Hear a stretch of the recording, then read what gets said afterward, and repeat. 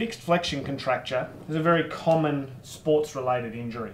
This happens because of the complex nature of the extensor mechanism as it passes over this middle joint. I'll just draw it for you. So the tendon comes down as one, and then at that point it splits into three different tendons. Two of the tendons passing down the sides of the finger,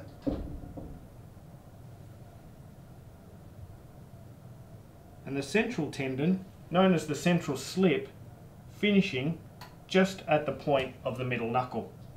Now, in a rupture of that tendon as it passes over the middle knuckle, it tends to cause the finger to sit in a bent position, and you can't straighten it back out.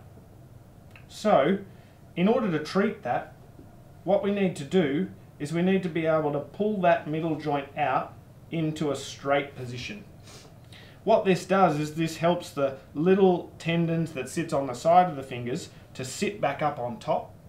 That'll help straighten out the finger and allow this central tendon the chance to heal. And we make a barrel or a circumferential splint right the way around the injured knuckle. So the splint goes on, sits over the top of that injured knuckle, but it's really important for your rehab that you try and bend this tip as much as you can.